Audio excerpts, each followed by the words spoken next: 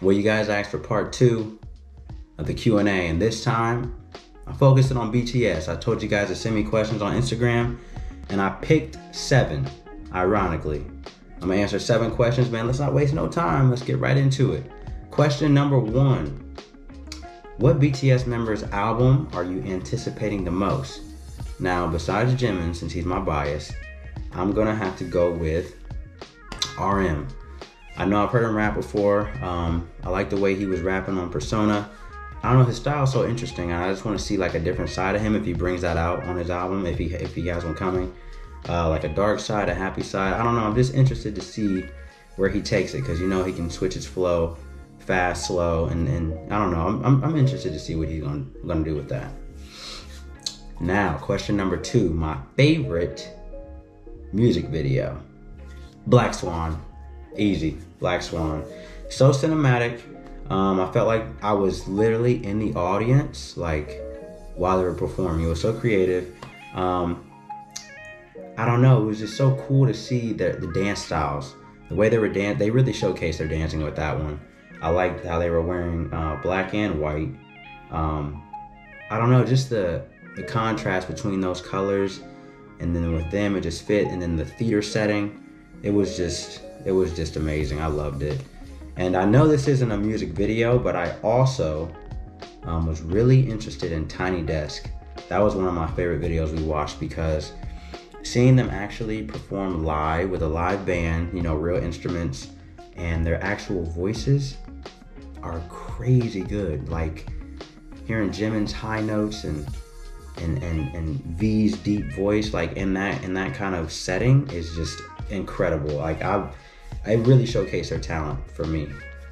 Question number 3. Which member would I get along with the best? Now, I'm gonna have to say J-Hope, because he's so silly and crazy, like, and I feel like, I mean, you guys have seen it, I can get like that sometimes. A lot of the times off camera, I'm like that. And he's just not afraid to be who he is, like, all the time. And everywhere he's at, it doesn't matter. He's gonna be silly, and he's gonna literally, if it's a serious moment, he's going to make it something funny somehow. He's just so outgoing. We would literally be best friends. Like, we get along so well. We would rap together. We'd be on a song together. But I definitely would have to say J-Hope for sure. For question number 4, a lot of people ask me, what artist would I like to see on each member's albums? I'm gonna start with RM, and I think I want to see him on a song with Lil Wayne, just because the punchlines, the rapping ability, the wordplay. Lil Wayne is so creative when he raps, and RM is too. I feel like I feel like it'd be a perfect match, unless they have a song together already that I don't know about, which, by the way, all of them could have songs with these people I don't know about. But if that was the case, I need to listen to it. But I really think Lil Wayne and RM would just mesh perfect. Next, we on to J-Hope, and I want to see him with one of my favorite rappers out right now, which is JID. I just see their flows and their cadences switch so much. Like, JID's so creative when he raps. It's like, you know, he's on the track. You know, when he comes, it's gonna be something different. It's the same with J-Hope. When he gets on a song, his voice is so different, and you know it's him because it changes. Everything changes, I feel like. It's just the way the song almost becomes his song, if you know what I mean. Like, his style, and then it goes back to the original song, if you know what I'm saying. I think that's a perfect matchup. We got Suga, and I want to see him with my favorite rapper, who is Marshall Mathers, Eminem. I literally want to see them go back and forth, almost battling each other. Eminem's a fast rapper, Suga's a fast rapper. I just want to see them go after each other, literally almost like kill each other on the song, and it become a masterpiece. The flows that they have, how fast they can go, how quick they can get their punchlines out, but also keep your attention, is so creative. I really want to see that, and hopefully I get to see that too. Jin. Now, Jin has such a soft voice, I feel like, and it's such a different kind of voice. I want to hear him with The Weeknd. I feel like they would just be a nice mix of such a soft and just a beautiful sound. Like the song Blinding Lights by The Weeknd, we've all heard it, I'm sure. I feel like a Jen feature would just fit perfect on that. I can literally hear Jen on a lot of The Weeknd songs just because their tone of voice is almost the same to me. Unless I'm way off, but to me, that's what it sounds like. They would just fit perfect. JK. And JK, I think, would fit nice with Drake. And I think having Drake rap, because Drake has an interesting voice. He's a likable voice you want to hear. And then JK too, I don't want to say it would catch you off guard, but having Drake rap and then JK on the hook would just be like, who is this? The sound would just be so, because he can hit those high notes too. And it's like, you're not expecting it. And it just comes out so nice and clean and fluent. Him and Drake would be, yes, perfect. Now V, I want to see V, since she has such a deep, soulful voice, with somebody who's from my hometown, or I guess say home state, and that would be John Legend. I feel like V and John Legend would be nice. It would either be a real deep love song or a real sexy kind of vibe song I would get from them. That would just be, I literally can hear it in my head right now, what that would sound like. It would be so, the melodies would be perfect, the deepness, and then John Legend can come high if he wants to, and having V behind that, oh, that would be ridiculous. And now for my bias, Jimin, if you haven't known by now, I would like to hear him with Beyonce. The high notes, ridiculous. They would literally be blowing back and forth at each other. Just to have them literally go back and forth, I forget what that's called. Well, I mean, pretty much a duet. If they did like a duet kind of sound, it would be ridiculous. Jimin can hit it so high, maybe even higher than Beyonce, to be honest. And that would just flow, and then they can bring you back down to a nice mellow state and just finish the song out. I want to hear that. All those songs that I mentioned, or collabs that I want to see, I really would like to see those. And if they already have songs together, please let me know in the comments, because I'm not sure, because I try not to look up too much BTS stuff. I try to do it on first listen and first like reaction. Now we got question number 5. And this was a good one actually.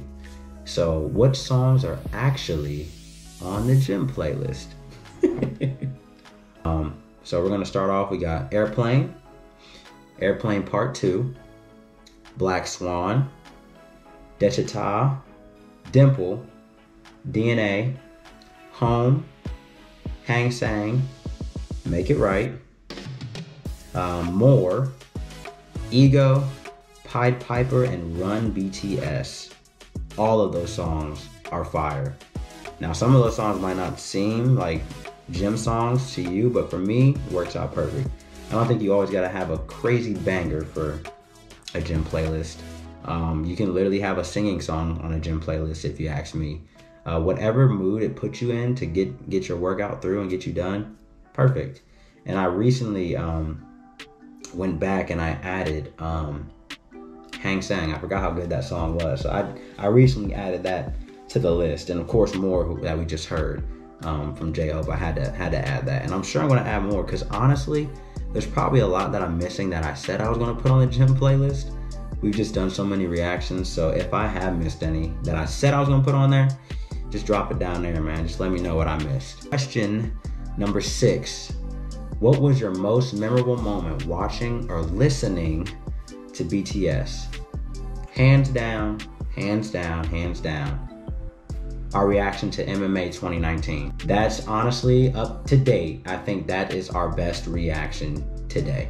I mean, the entire show had us hooked from the beginning, from start to finish, and we were caught off guard so many times by what was going on. The performances, and honestly, I think it's the best MMA performance in my opinion by them. The stage was crazy. The crowd reaction, they were all into it. It was literally like you were watching a movie on stage. You couldn't take your eyes away. You literally could not. The intro to Dionysus was like 7 different intros. Like each member had their own intro, and then Dionysus started, which was crazy. Their solo performances for each intro, amazing. I could go back and watch that again any day.